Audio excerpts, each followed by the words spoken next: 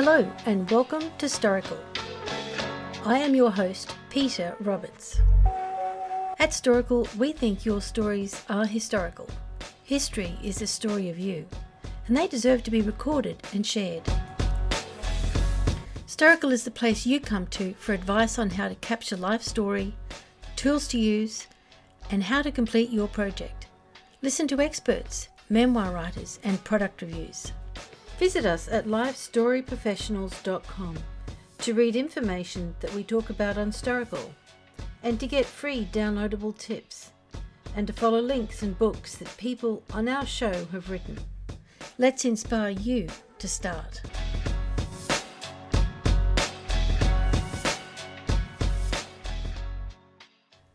Hello, and thank you for joining us for episode 24 of Storical. Today's a little bit different. We're going to be speaking with Keith Larson.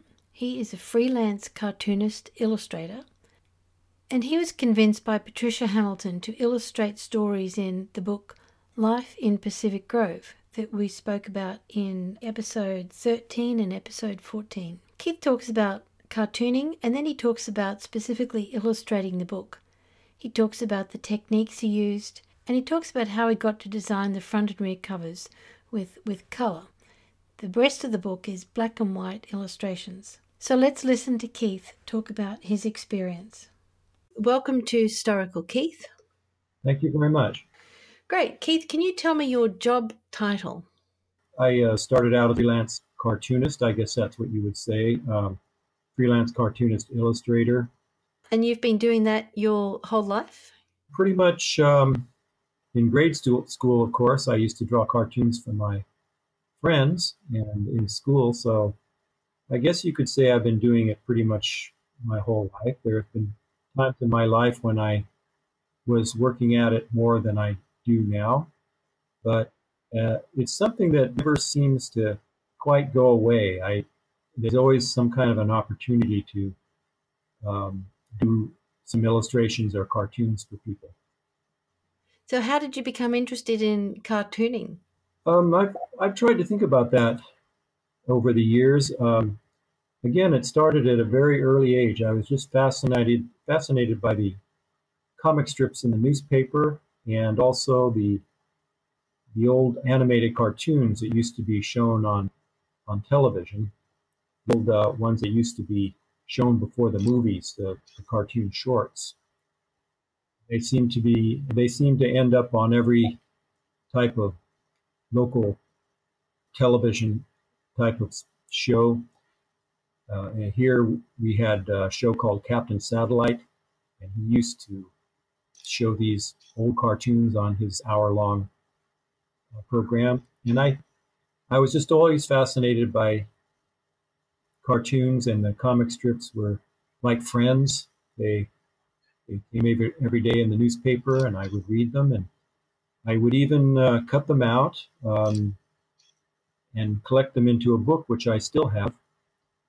I would even go out into the forest here in Cedar Grove, and lots of people would throw their papers away, and I would cut them out of the papers there, and was just always fascinated by that art form. It's an art form to me in two different ways, because you not only have to be good graphically in terms of being able to draw the thoughts and draw the animation from one box to the next box, but you also have to make the dialogue or make them funny or satirical.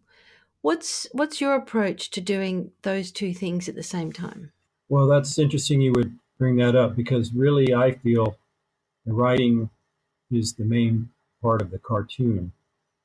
There was a local cartoonist here named Gus Ariola, who did a comic strip, very beautiful comic strip called Gordo for many years. And he would always say that he just designs the page. He doesn't try to be funny, but I don't think he was giving himself enough credit here. He was a good writer too. So you do need to be able to have something to say, and with a comic strip, of course, you have to do it very briefly so that you just can't use a lot of words in a space that's so small. It's different with graphic novels and that sort of genre. But with the newspaper cartoon, the idea is to get the point across with as few words as possible, and sometimes also with the graphics to make them simple enough to get the idea across because people want to get on to the next comic strip and they don't have a lot of time to spend. So if you have an idea, you really want to say it briefly and then design the graphics to support the idea. It may not be that way with all cartoonists. They have their own take on this subject of writing.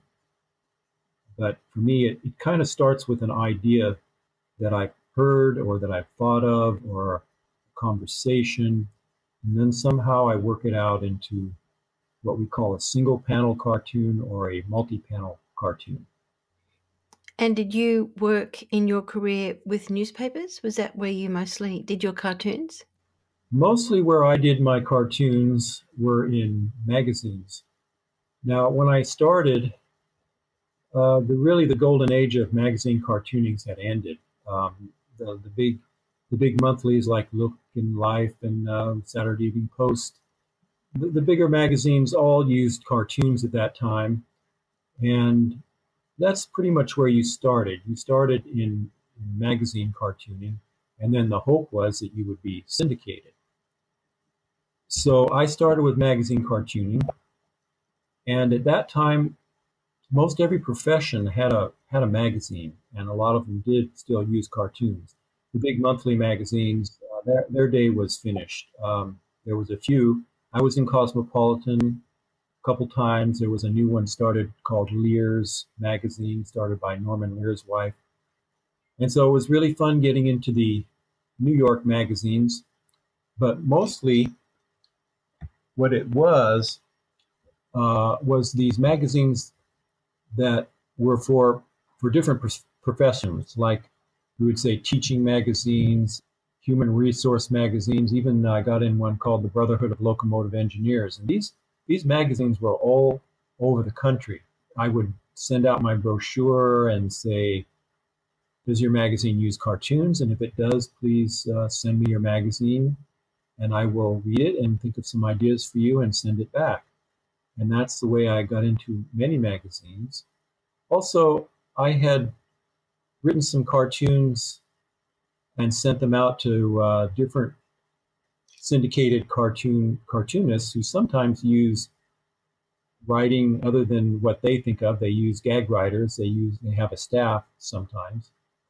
And I had sent some ideas out to Bob Thaves, who had a popular comic strip called Frank and Ernest. Frank and Ernest might have been in 800 papers. I'm not quite certain, but he called me up and he said, I like these ideas. I'd like to use them for my Sunday pages. So although I didn't get my name on them, he used many of my cartoon ideas, my writing for his Sunday pages. So I did a little of that. That was fun to be in the newspapers. But at least to this date, I've never had my own syndicated cartoon. If you start a syndicated cartoon, and it's popular, you might want to hire or keep on retainer writers who will keep the material coming. Understand the papers come out every day, so that can eat up a lot of material. And sometimes a cartoonist will hire gag writers, humor writers, to help come up with some of the ideas for his comic strip. Not all of them did that, of course. Hank Ketchum had a staff, and Charles Schulz did the work himself.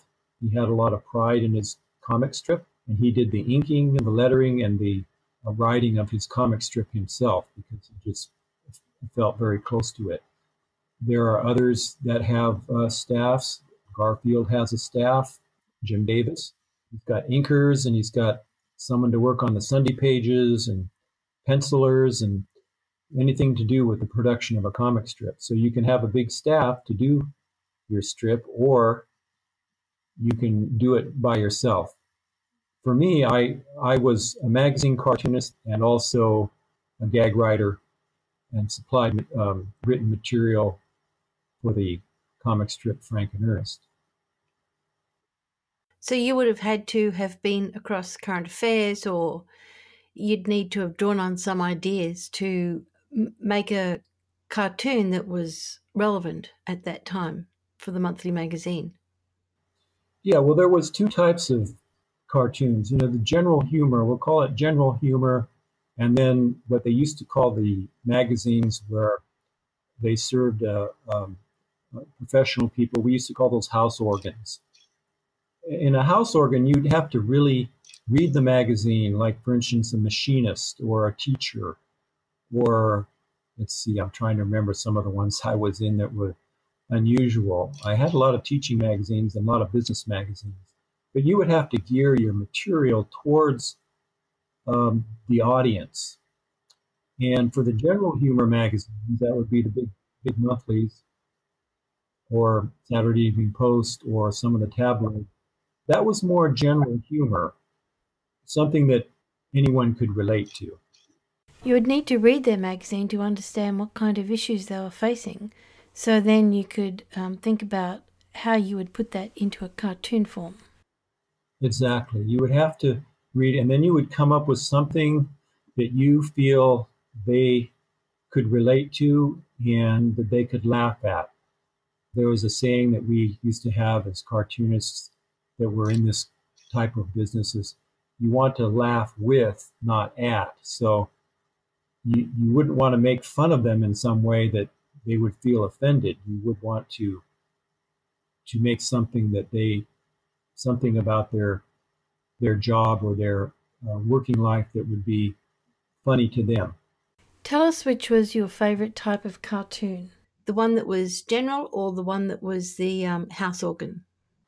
I sort of like general humor because I could really, it wasn't so narrow. I could come up with a lot of different ideas for a general type of magazine. But even the general, like Cosmopolitan, they had that was a women's magazine, of course, still is. I'm not sure they use many cartoons, or even if they even use cartoons anymore, but they used a lot of them back when I was doing them. And you would look for things like mother and daughter relationship type of things, or fashion, or any kind of new technology that was coming.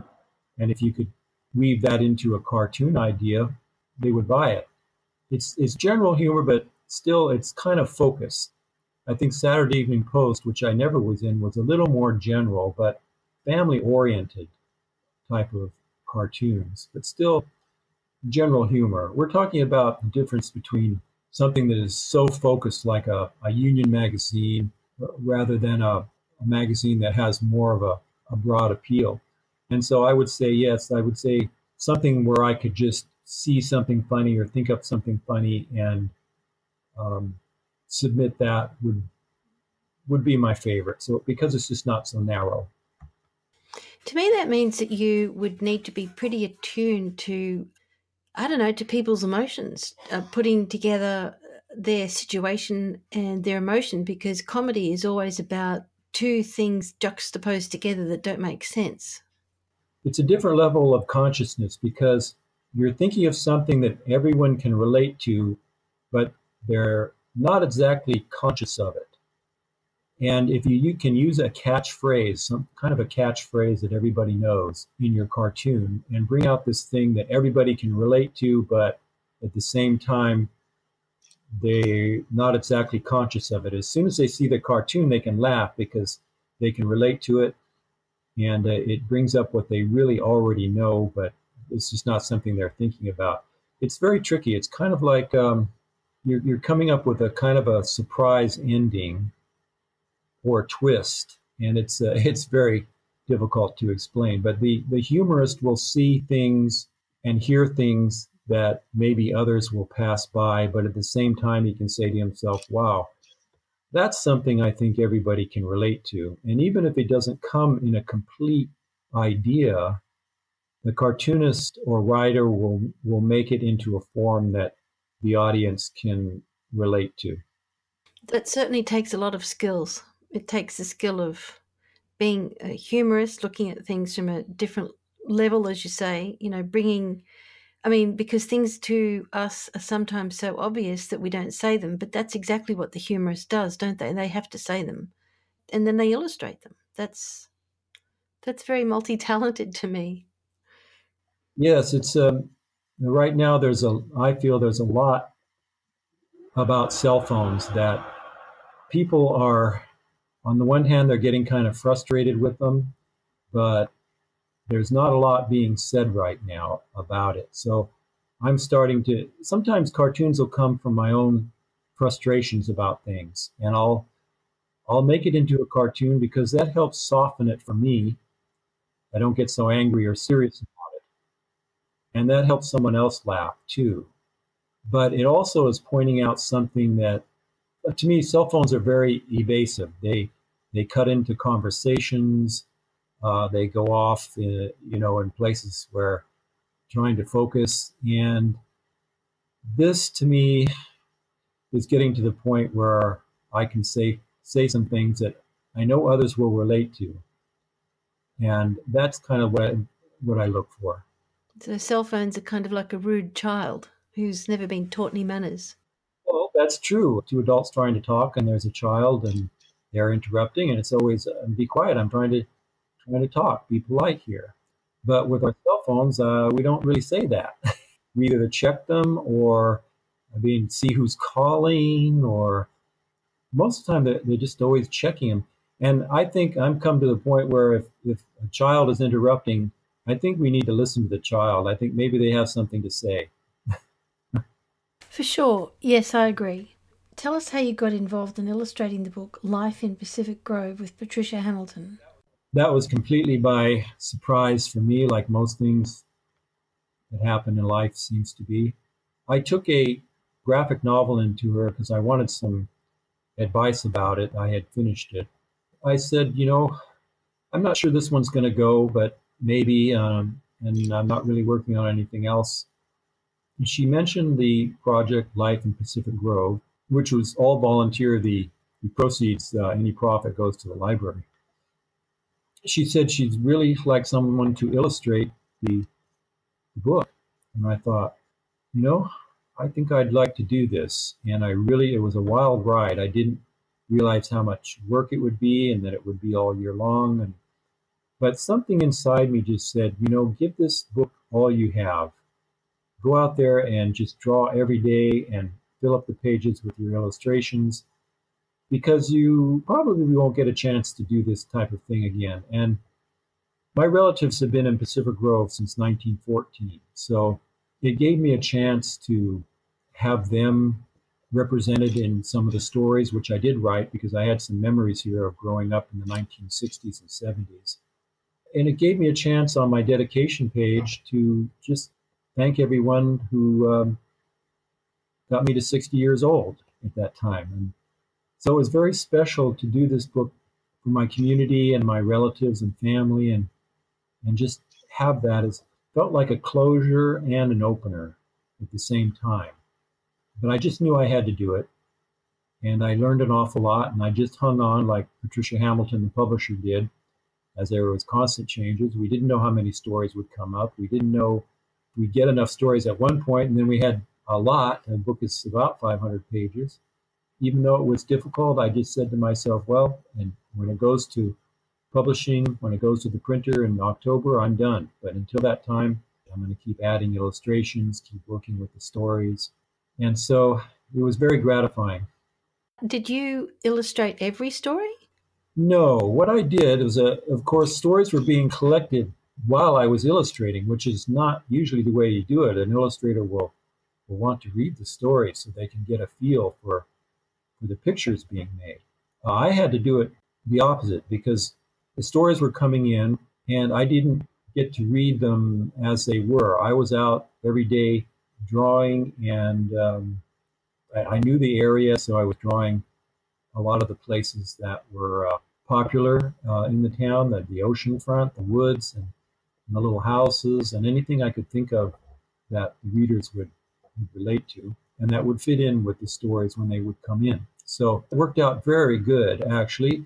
Towards the end, when all the stories were in, Patricia Hamilton and I went over them and started doing specific drawings for for the story, and which really rounded out the book quite nicely, I think.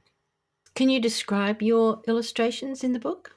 I used a style. This is black and white book. I did do a color cover, but the illustrations, I had learned how to use felt tip pens by a cartoonist in town named Bill Bates, very well known in the area. He had a studio and he did classes sometimes. And I felt for this black and white book that a style where I used pen and ink, and then I used different grays, which were developed also into brushes. So I used different gradations, different tones, and black and white to produce these illustrations, which I think were a very special technique to do. You don't see it very often.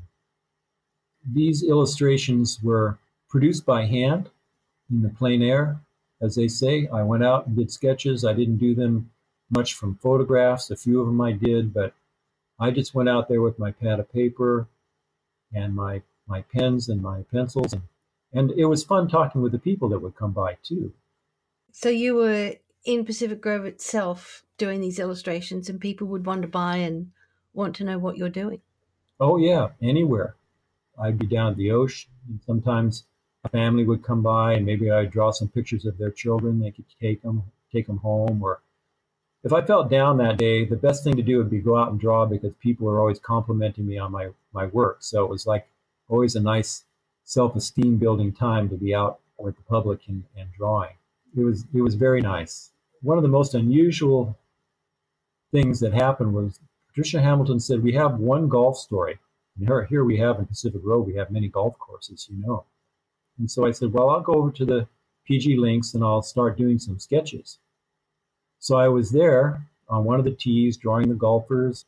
This man came over and, I said, what are you doing? I said, I'm doing some illustrations for the book Life in Pacific Grove. One person has sent in a golfing story and I wanted to get a few illustrations here on the link. And he said, I sent in a story about golf. My mouth dropped open because he was the one that sent the story in. And the timing, we were both there at the same time. We hadn't planned any of this. I didn't know him. And I said, well, this is pretty amazing here. His name was King Grossman, and he has a local television show, Artivism, on our local cable. So I said, tell me about your story. And he said, it's called Pearls in the Mist. It's about a goddess in the lighthouse. If you're playing the back nine, if the light's just right, you can see her. So I said, I've got to do a special illustration just for that story. So I did it. And this was quite a mystical experience having this happen. That was just one of the amazing stories of this book. So the illustrations for the book, it was just a reflection of what the story was. Is that correct? Some of them required humor. The ones where I just went out and I sketched some of the places that I felt closest to and some of the things that I had grown up seeing my whole life. And those were special. So I went and sketched those. I'm a fine artist too. I can do sketching. And I had an art teacher one time that said, Keith, if you learn to draw, it'll just be all that more exciting for you. So she knew I wanted to be a cartoonist, but she also felt that it would be best for me to learn to draw, which I did. So I could do both. So some of the illustrations were more cartoony, and some were more kind of borderline and more fine art. How did you know what to draw? How did the stories inform you? I mean, did the stories hit you in a certain way and you decided to take one aspect of it and draw that? Tell us your process. The process is not just one way. I think if I had to choose one way that I do the illustrations most of the time, it's if I read a story, it's trying to somehow get the feeling of what the words are. Or you could read the story, and if there's really something that stands out, you do an illustration of that, of describing that something that is standing out in the story. So, for instance, there was a story about a house here that had some gargoyles on it in rock. And I felt, well, I think I need to illustrate those. It also helps because you're giving a picture and a visual to the words. So I try to do that also. but it's varying. You read a story and it can take you anywhere in your mind, and to create a visual can take you down many different paths. Right. And I guess we'll have our own reaction to a particular story. And we have different feelings when we see something, when we read about something and have different feelings. And it sounds like you've let that guide you to figure out what you want to draw. Yeah, I think that's a very good way of putting it. And when someone sees a visual, they'll also have a reaction to that too. And hopefully, the visual will maybe help illustrate something in the story, maybe reinforce it or bring something out that is different and adds to the writing. I can see that. So I'm looking at the back page of the book and I'll describe it. There's a big sign that says Welcome to Pacific Grove, Butterfly Town, USA. And behind the sign there's trees and there's a village. You can see the houses and shops and the landscape typical to Pacific Grove. And in front of the sign there's a pathway. On the pathway there's a butterfly, a monarch butterfly obviously, and it's got its carry case, its luggage. It's taking its luggage with it. Did you design that before or at the end of the book? When the book first started, that was going to be the cover. And then it was decided that perhaps the cover should have some different elements and that maybe it shouldn't be so cartoon looking. I said, well, just give me another crack at it here. I think I can come up with something better. I decided on doing it in color pencil, and that's what's on the front cover. Now, the back cover of the butterfly you described, I still like very much, and I'm glad that she did use it on the back cover there. I think that really was a good idea, and it's something that people really like to see. Just kind of clever.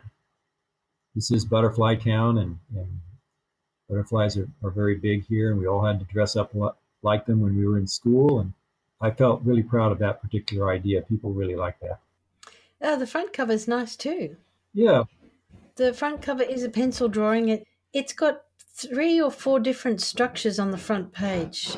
And between the buildings there is the typical trees that you find down at Forest Grove. There's deers grazing and there's a fellow under a tree reading, I think. But I love the backdrop. The backdrop, it reminds me of the cliffs and it reminds me of the fog that comes in to that area.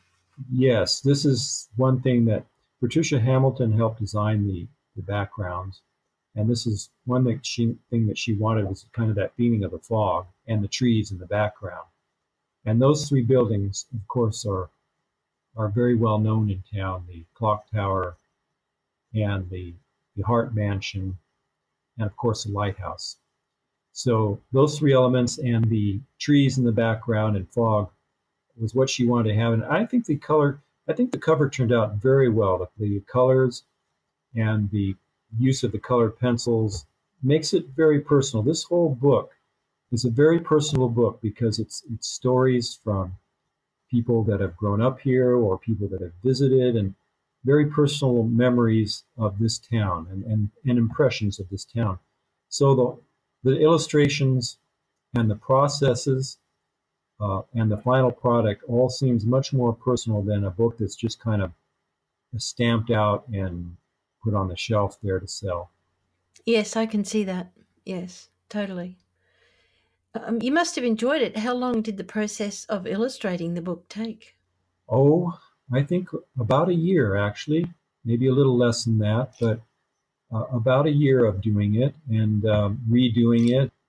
We would get the roughs back, and maybe some of the pictures weren't as clear as they should be, so I had to thicken up the lines on some of them and think more graphically. And it was a long process, but I feel extremely worthwhile to do, and it really something that I could really give to everyone here in Pacific Grove.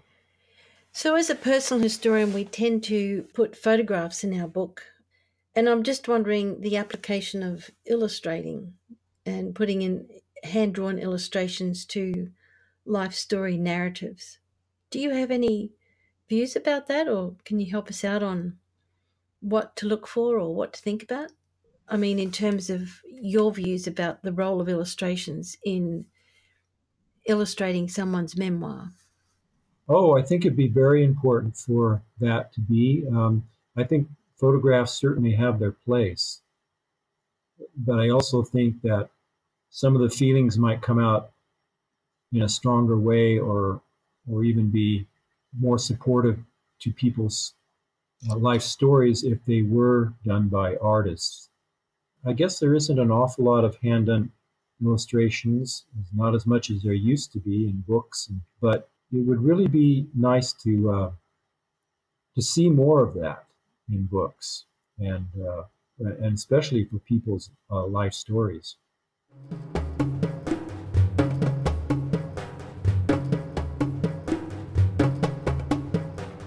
For guests on my show, I always like to ask them if someone's been considering capturing their life story, what kind of advice would you have for them?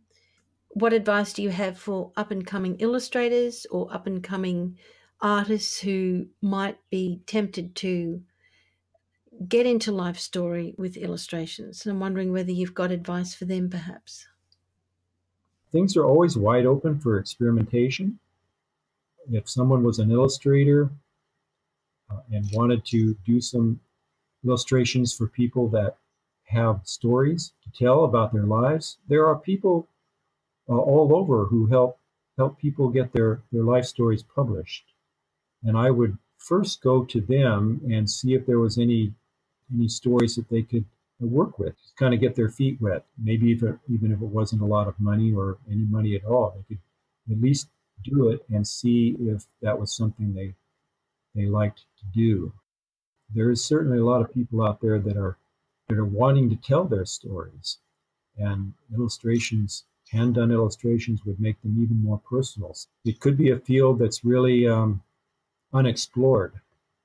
Do you still illustrate as a business?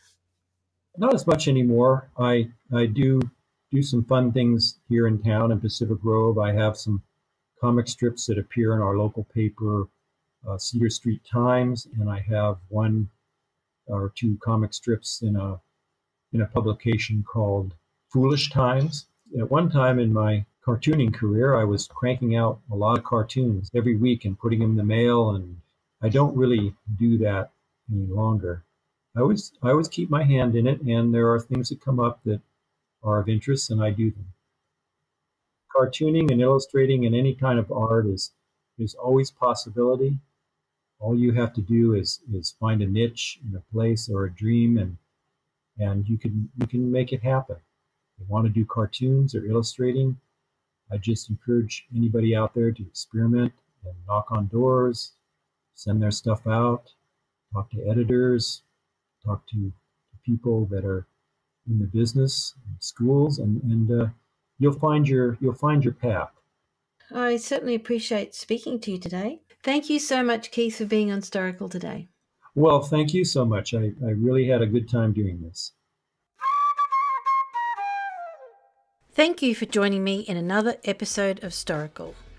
Feel free to let me know how you like Storical, either on iTunes or where you get your podcasts.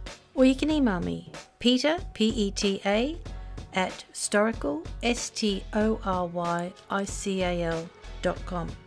Come to our website at lifestoryprofessionals.com to get more information about the episode you heard today. The website has free downloadable tips and links and books that people on our show have written. May Storical inspire you to story the historical, because it's never too soon to get started, but often it can be too late.